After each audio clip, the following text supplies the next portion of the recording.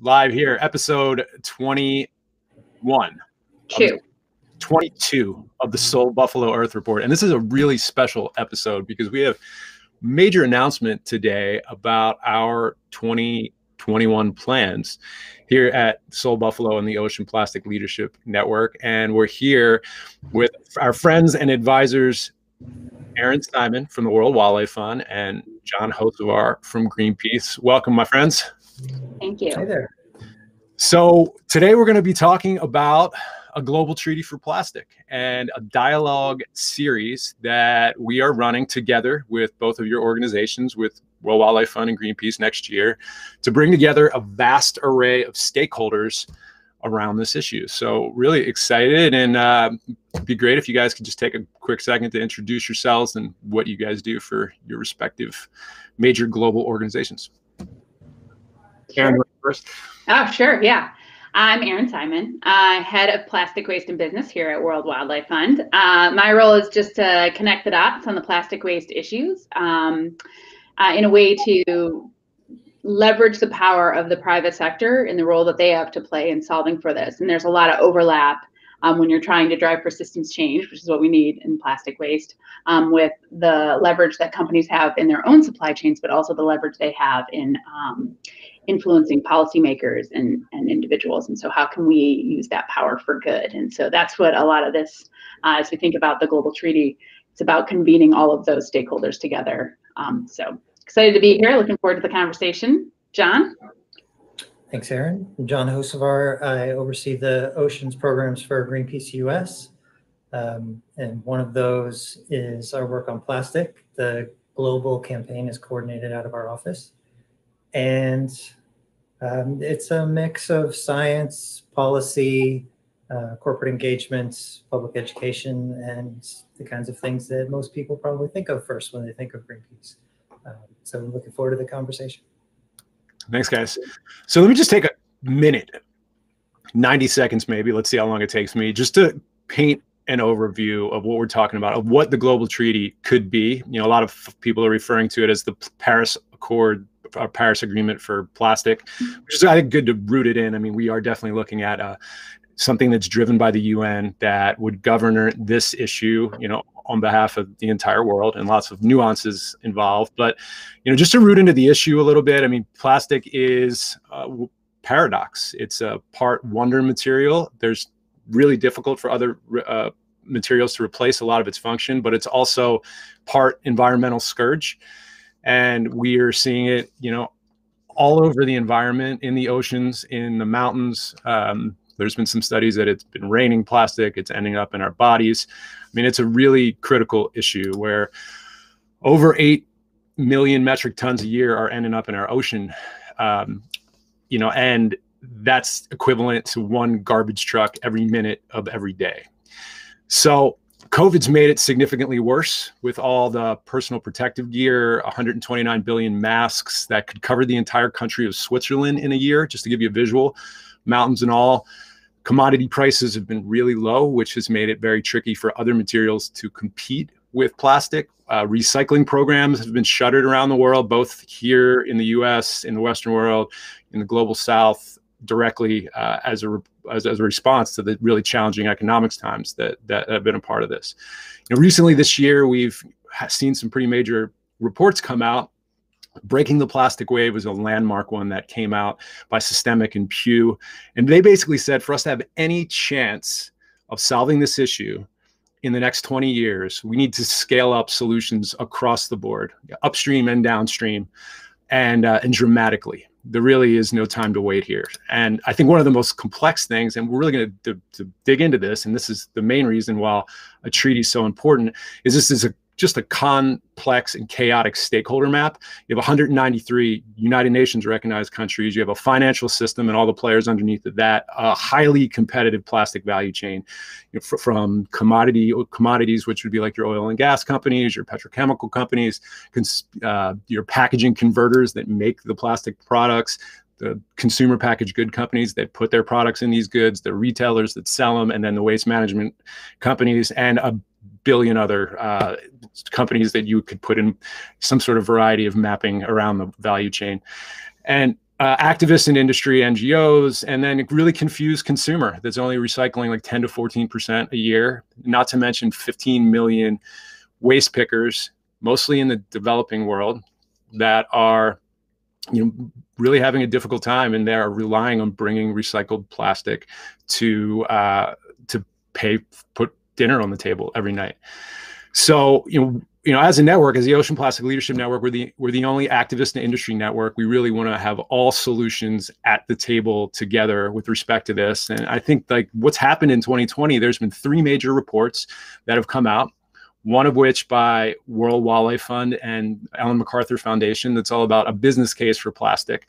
A huge government report that came out from the Nordic Council of Ministers that's all about what the framework could look like. It's 148 pages, and it's worth the read, and it's all pretty fascinating if you can dig in there. And then the environmental NGOs also put out a report from CL, Gaia, and EIA that Greenpeace supports, and that the Break Free from Plastic movement supports. So what we're doing next year is bringing so many different stakeholders together to talk about this treaty. We're doing 4 conferences over the course of the year. We're doing a lot of working sessions. So I want to stop there and ask you guys, why do we need a treaty in your minds? Erin, maybe you can go first.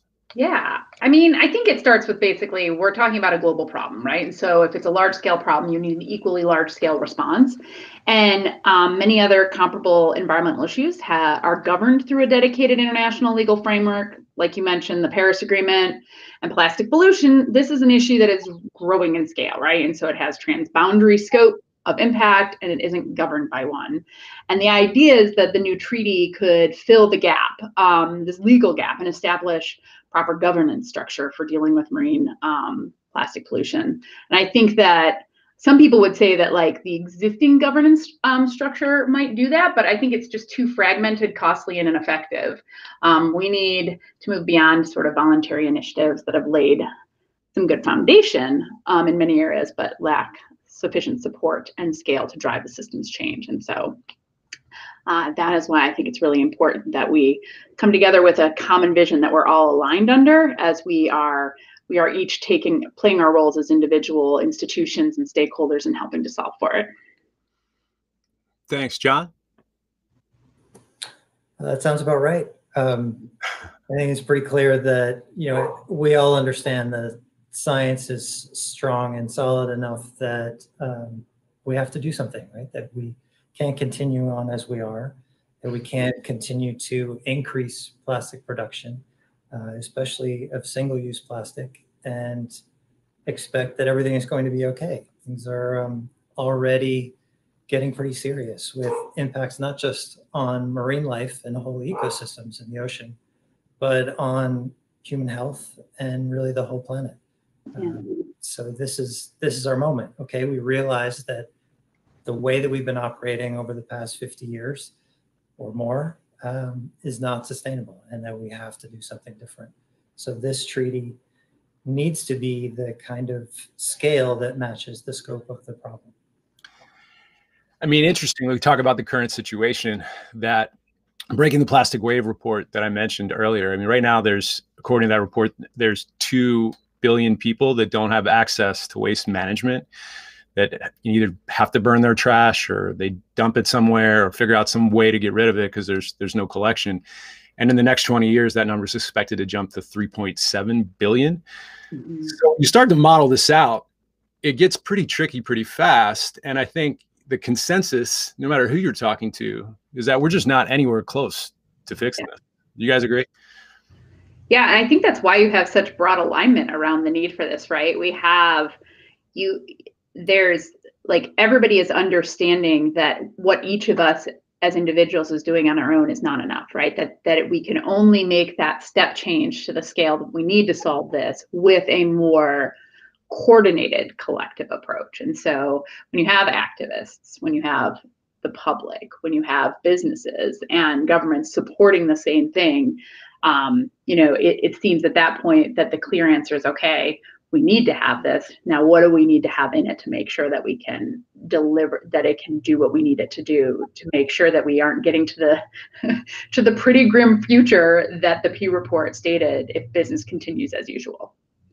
Speaking of it, so the manifesto that came out along with the report that World Wildlife Fund and Ellen MacArthur put out, can you talk about what that was all about, and what those 50 signatory companies, right? Yeah, and let's call it a business case, a business call to action versus a manifesto, because we want to make sure we are not trying to overthrow government.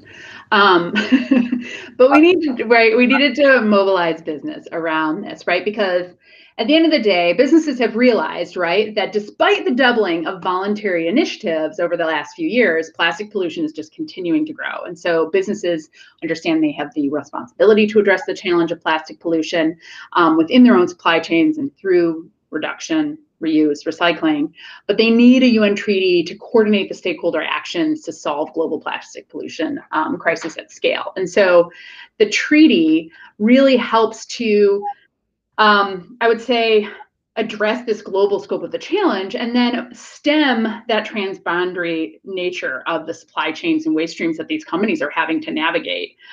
They need governments to help set consistent and effective guidelines to help curb the plastic waste and achieve it. And when I say that, I mean like that all countries would be measuring waste and material flows, and we would be measuring it in the same way and on a regular basis, and that countries would be committed to investing in the infrastructure to recover what we were using, that they would commit to supporting reductions, that the circle we're depending on is getting smaller versus bigger, that it would invest in science, and so that everybody was committed to the same thing. And ideally that treaty could help connect these localized bottom-up activities to those sort of top-down expectations. And that's what companies need to be successful in meeting their goals. And so the business call to action was essentially saying businesses need to support this treaty, not just governments, not just activists, not just individuals. And so it was great to have a large number of multinationals support it when it came out of the gate in October. I think we had 30 signed on at the time and more now. Amazing. And John, can you speak a little bit to sort of the environmental movements call to action on this and the report that came out and sort of Greenpeace's position of what this should be? Sure. I mean, we feel pretty strongly that any effective approach to deal with plastic at scale needs to include a real focus on reduction. It can't just be about downstream approaches like recycling or other waste management fixes. We have to stop making so much plastic in the first place, especially single-use plastic. And also, we really need to pay more attention to the kinds of things that are spinning off massive amounts of plastic microfibers, which are a huge problem that we're really just beginning to scratch the surface of understanding. It needs to be ambitious. Like, we have real urgency here. The plastic doesn't go away. So all this plastic that we've created is still with us. It's a cumulative problem. So the current projections are that the amount of plastic that we use and produce will continue to grow. Address that. We cannot afford to let that happen. So, like, the interesting thing about these three call to actions is that there's a lot of similarities in the approach about how, we've done this before. Obviously, there's been successful treaties that have solved, like the Montreal Protocol, for example. Very different from the Paris Agreement in the way that was structured. But in the three reports, in the Nordic Minister reports, in the World Wildlife Fund report, and in the environmental report, really touch on like monitoring and reporting. So like, how can we like harmonize all this definition so that people are speaking the same language in different countries? Because even, in the same country, people are speaking so many different languages with respect to all of this, right? Like whether it be environmental monitoring, whether it be like data reporting, reporting on national action. Then you have like your prevention measures, which are going to be different depending on the stakeholder group. Like, how do we address microplastics? How do we address the different pillars? Like John was saying, like, how do we start talking about microfibers? Because largely the packaged goods industry, if you see a bottle floating down the river, they have been getting sort of the brunt of, I would say, the outrage for this issue, where you have textiles that you can't see. Most of our clothes are made of plastic. If you're in New York City and you wash your clothes, plastic fragments are getting out into the harbor, right? So like all the different categories there, like what should be included underneath of that. And there's like standardization and labeling. How can we make sure that people understand what they're buying? What type of plastic? Can it be recycled where they are? Like there's a huge gap, just a knowledge gap on the consumer side there. As John mentioned, like virgin production and use. Then you have coordination, how to work across all these different countries, what the plastic waste trade looks like. That was addressed by the Basel Convention. Mm-hmm. And then technical and financial support. Who's the bank for this? Where does the money go? Who controls it? So there's a lot to discuss. So it's a good thing we have 14 months to dig in here. I mean, you'll see there's a lot of parallels to this, to what is like going to be discussed and negotiated in each of these countries too, right? As there's this like high level commitment to all of these things that we're going to do, and then that's going to roll out at the national level for how each individual country follows through on those legally binding commitments that they make as a part of this treaty, right? And so I think what we want to make sure of is that that we don't repeat mistakes of the past, right? That we make sure that, we've all agreed we need this. We all agree of the around the severity and the risk associated with business as usual. We have like the science that shows us all of that. So I think the challenge to all of us in this next 14 months is to not lose the ambition level of, and not lose sight of what the principles that we want to come out in this global treaty that they need to achieve in the environment and for communities, right? We can't let it get watered down in the process. And so I think that's going to be the challenges as we pull all the specific tactics through for those elements, or we think about those, right? That we're considering the repercussions of those decisions too. Yeah, just to ground into the 14 months again, UNEA, the United Nations Environment Assembly, getting together in February 2022, and this is when they're going to decide whether to move forth. So there's a lot of groundwork that's got to happen, and a lot of discussion that's got to happen. So what we're doing again is like getting all parties to the table, all stakeholders. What have we learned from past treaties that we can apply here? Whether, John, maybe you can take first stab here, but I mean, obviously Montreal protocol is super helpful. Paris is picking up steam. The high seas negotiations are still in negotiations, but love to hear your thoughts. One of the things that we've learned is that, pretty much anytime there's a discussion about new regulation at any scale that will affect the way that we have been doing business, we're going to see opposition from some corporate lobbyists. And that's always been the case. And so we can learn a lot from how that has played out, the kinds of arguments that people have made, and really what happened once those treaties came into effect. Were the concerns that industry were raising, did they come, how right were they? So for example, you mentioned Montreal Protocol. That was one of several cases where industry was really concerned about unintended consequences, and even went as far as saying that if we banned these things, that it would do more harm to the environment than good. And of course, that hasn't turned out to be true. And I think here we have enough lead time. The treaty is likely to take several years. That industry can start to prepare for the changes that need to happen, or they can just try to fight those changes right from the beginning. And I think most of us agree that change is coming. So to me, it makes sense to start preparing rather than to just throw up roadblocks. I think I would argue that you're seeing that some of that change in perspective from companies too. It makes me hopeful to hear that you hear them talking differently around policy as a lever, right? Versus something that is going to hurt. You see them understanding that policy is necessary for them to deliver on their commitments, right? So where they might have been in opposition to financial mechanisms like EPR in the past. Now they're more, they understand that those things are necessary to get an efficient, successful system, right? So I'm hopeful that as we have these conversations around sort of the writing on the wall, right, around the change that has to happen to get there, and the more we sort of like, the more time we have, and so it's nice that we have 14 months, but it's even going to be longer, right, when it begins the UN negotiations, that there is more of an opportunity for, innovation to come into play as a part of how we solve for this, and a part of how we, meet those basic high-level principles that we have set, right, around, reducing the amount of raw materials we're sourcing from in the first place, right?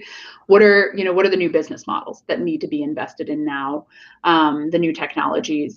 What type of supply chain changes will that mean when you're not sourcing from the same source of past? Like how do we get them thinking about those things early on, so that the lead time for the development of those solutions to be put in place can happen in line with, the way the system is shifting. So I'm hopeful that will happen. It seems different, but I could be proven wrong.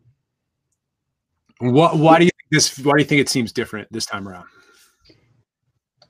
I mean, I don't know about John, but like, I couldn't have had a conversation with US-based companies in the past about EPR, and now they're at the table. All right. It wasn't when we wrote the business case to have a conversation with them about why the global treaty would be valuable. They have the ones that have been spending a lot of time looking at what their impact is in the plastic waste problem more holistically, have an understanding that they have like an ambition set for what they need to do, but they can't do it if the system doesn't actually help them to do it, right? And they can't do it with the current like plans for growth that they have right now in the current formats. So they need to have that systems change happen, and they can't do that without policy, right? So I think that they have had that realization. For anyone who's really dug into the tactics that they need to take as an institution, they know that those will be futile without the systems change. So they need to be a part of that systems change, right? So I think we've gotten that far, but we just haven't gotten to like the actual. We've all agreed on the high level. Now it comes to like, what is it? And I think that that's the part that the UN has to negotiate, is what is in it. But could we, in the meantime, be setting the stage for a higher level of understanding of what that should be versus a diluted one? And as WWF put out a paper making the business case for a treaty, it's clear that there is one, right? Customers at every scale are raising concerns about plastic. Yeah. So for a lot of people, it's going to be a moneymaker to think about new ways of doing things. Yeah. And then there's the personal level. I mean, businesses are run by people, and nobody wants their kids, never mind their grandkids, to be eating, drinking, and breathing twice as much plastic as we already are. This is a human scale issue. Yeah. I think it's you being with the leadership network and having 70 stakeholder groups. One thing we're not short of is across the spectrum of people that want to solve this fast and that care deeply. But you're right. I mean, when you start talking about the system, and that is what a treaty like this would address, it gets tricky pretty fast. And how do we make sure stakeholder groups aren't left out? I mean, and I think one of the things that we as an organization just are going to through this series of meetings and these dialogues is to make sure that, the waste collectors that are out there picking trash out of landfills and picking trash out of the environment. I mean, I was in Delhi. We were doing a wildlife expedition in southern India for a big multinational human wildlife conflict. And I had the opportunity to work with some university professors and do like a waste tour in Delhi for a day. And it was like 5 years ago. Like plastic was in the zeitgeist. I think it was before the turtle had the straw up his nose. Like it was like early days of whenever it tipped and everyone was talking about plastic and it was in the news 3 times a day. And seeing these, the people that were just living in these landfills, these giant mountains on the edge of town, and just being in a highly populated area like that and just seeing it firsthand. I mean, I immediately knew that we needed to start working in plastic. And that culminated in the Ocean Plastic Leadership Summit that you guys were both with us in the middle of the Atlantic Gyre with all kinds of stakeholders, which certainly led to the trust that enabled us to hold these kind of meetings. Yeah. But, you know, I think one of the things that we hope to do is to just make sure all voices are represented, and to give, you know, the waste collectors that are on the ground an opportunity to speak to the industry leaders, and to give the environmental NGOs an opportunity to speak to the governments, and to give the industry leaders, you know, and in some cases the organizations of multi-stakeholder organizations that are aligned with industry, the opportunity to, you know, I think that's the key. And that's what I think we're all banking on, is that this open dialogue, this real hard conversations, you know, that there is going to be tension involved, but that progress can come out of these. So I'm like wondering, like, what are you guys hopeful about? What are you nervous about moving into a year versus a year worth of conversations around all this? Well, let me build off of what you said first. One of the things you were talking about was the waste pickers. And we've been talking a lot, we often think about the developing world where inequities and where these environmental issues disproportionately impact those who have the least ability to do anything about it, right? But I think that's also the case in developed worlds too, where, you know, whether it's the folks working in waste management or where waste management and landfills exist, you know, they also represent, I would say, an imbalance in who is going to be infected by the prevalence of waste. And so we want to make sure that we are raising those voices up too, because I think it's going to be important that we are thinking about equitable solutions across the board, whether in developing or developed nations. But what I'm hopeful for is that, you know, that we continue on a path where we sort of break down what were pre-existing sort of understood barriers about how stakeholders played in this space, right? You know, and continue to make step changes with that. And when I say those sort of very big blustery words, it means like we don't fall back onto our roles before. Because when we were doing that in the past, we weren't successful in solving the problem, right? What's been so impressive about this, and I would even say was partly catalyzed by that first expedition, right? Was that the expedition forced us to think, all of us to think differently about what we use in our toolbox and how we work together to solve the problem. And so I want to see that continue, right? We've made great strides. The fact that we're having these conversations in the first place, I would have not said we were going to have them 2 years ago. I would not have even envisioned it. I think is a huge step. But I still think that, and I would argue that that's still not enough. And so I want that progress to continue, and that the trust that we build right now, at times tenuous, continues to grow. So that's what I'm hopeful for. What I'm worried about is that that we fall short on our promises, and that and because we can't, like the environment can't afford that, right? And so, and I'm also worried that we will. No, I think that's enough. I'm worried. I need to be worried about.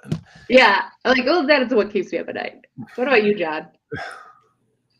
I'm finding real hope in the fact that all of these very important stakeholders are willing to come to the table to talk about something that is desperately needed.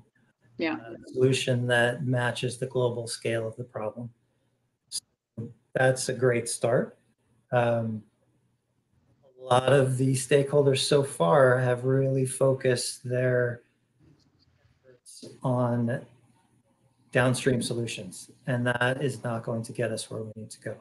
So my hope, and also my worry, relates to that. Will people come together and recognize that we need to be talking about source reduction, that we can't keep making so much stuff that has no recyclable market, no recyclable value, and won't in the near term, and probably won't ever.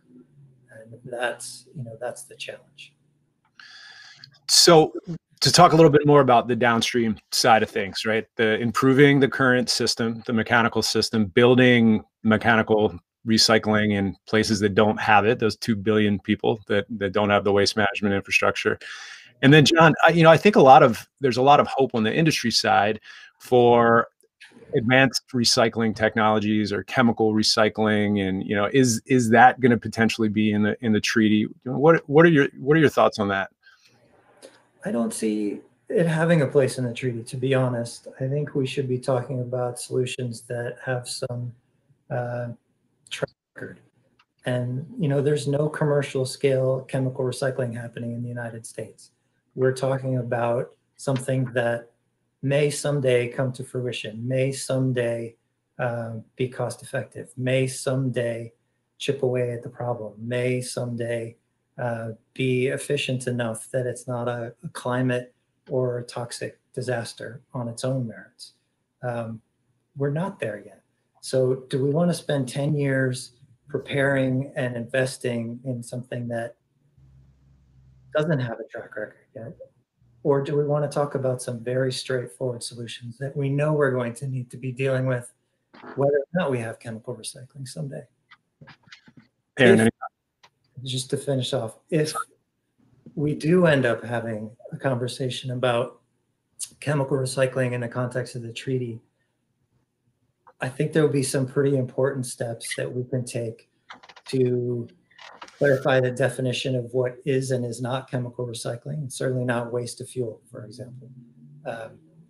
We can talk about the need for more transparency. We can talk about, there are several important guardrails that would be helpful in a conversation about chemical recycling that don't currently exist.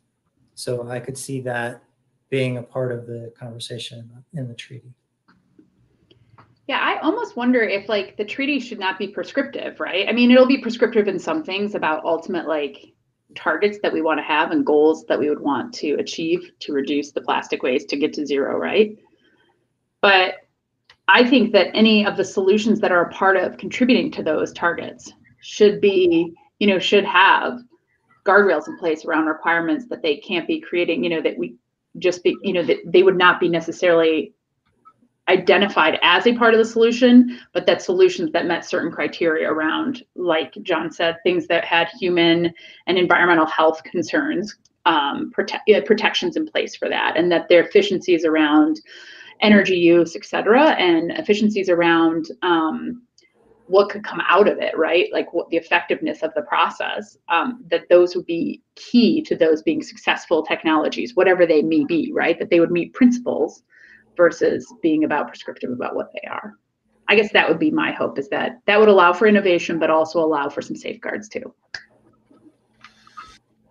And then on the upstream side of things, in addition to the reduction conversation, there's, I think, opportunities to identify reuse. There's certainly some sort of uniform policy initiatives. I mean, I think one of the reasons we decided to do this, and one of the reasons we were excited to do this together with both of your organizations, is that we've had some pretty interesting conversations about EPR, extended producer responsibility, here in the U.S., which is unbelievably complex with so many different, and it's just in the U.S., right? I mean, it's 20 bullet points with, 20 subheaders underneath, and all of these different points need to be negotiated and stands need to be, I mean, and then if you scale that out globally, it's really a good thing that we have 14 months. I mean, and there's no way we could possibly get to everything.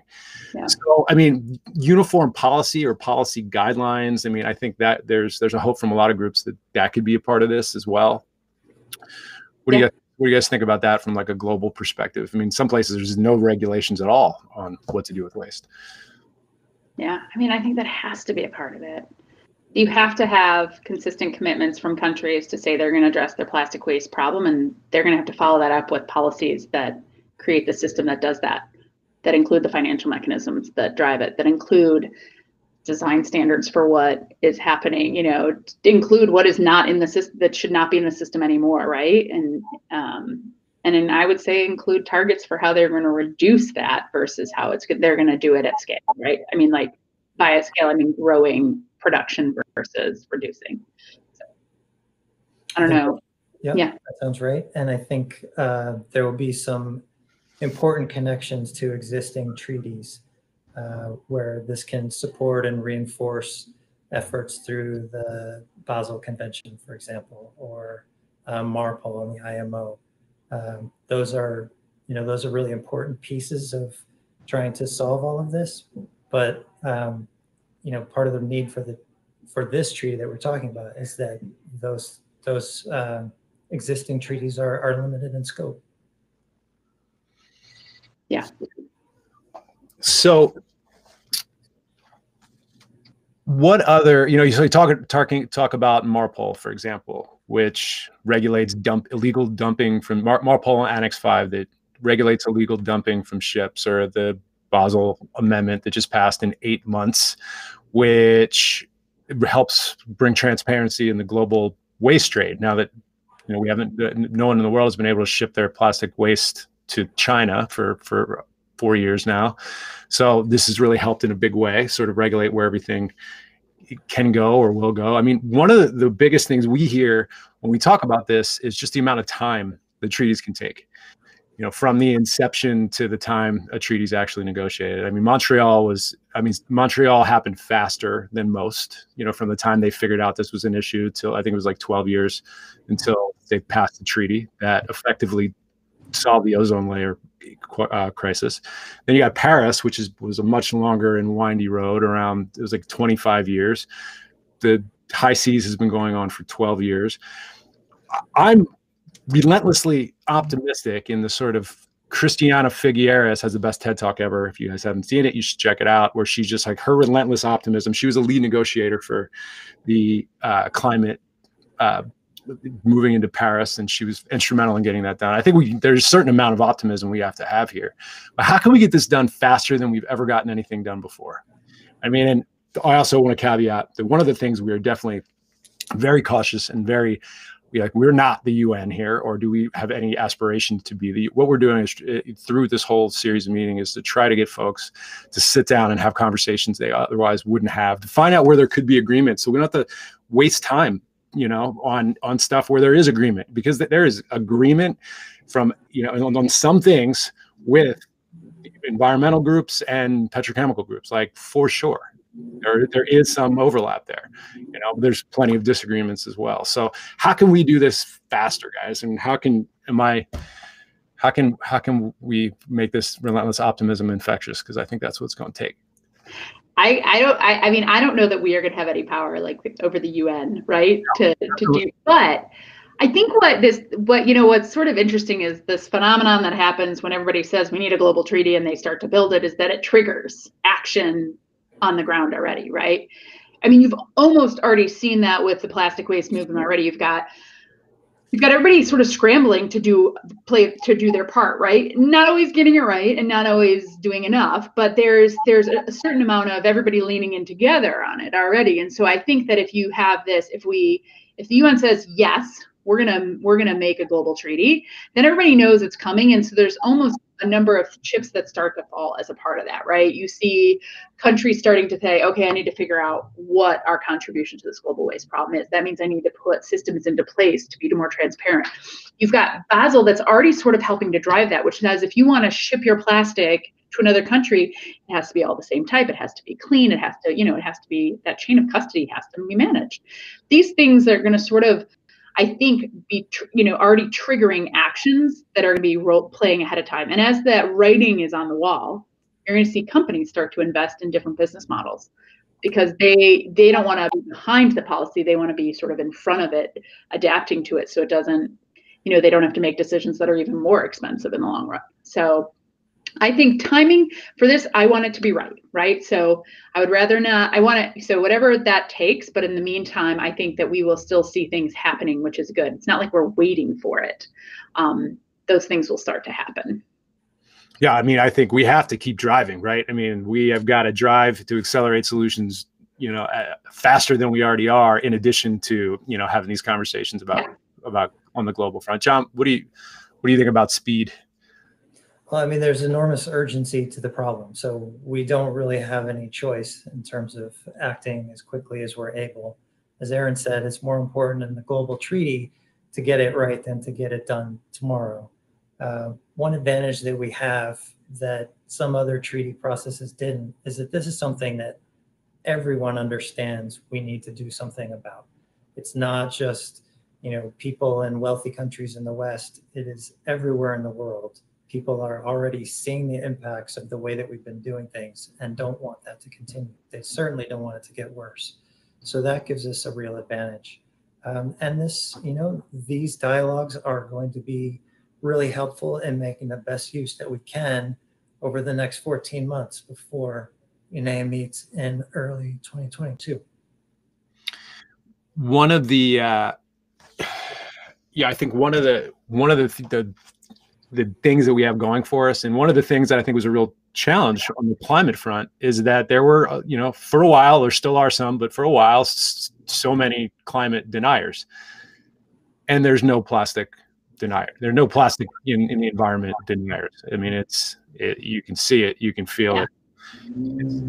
So that's one of the things that gives me hopeful that this is gotten so out of hand, and there's such a deep realization that we need to fix this, that it needs to happen. It's this sort of runaway feedback loop that has happened in the last 5 to 7 years, where everything's just like the snowball has started rolling down the hill, and it's gotten worse and worse and worse.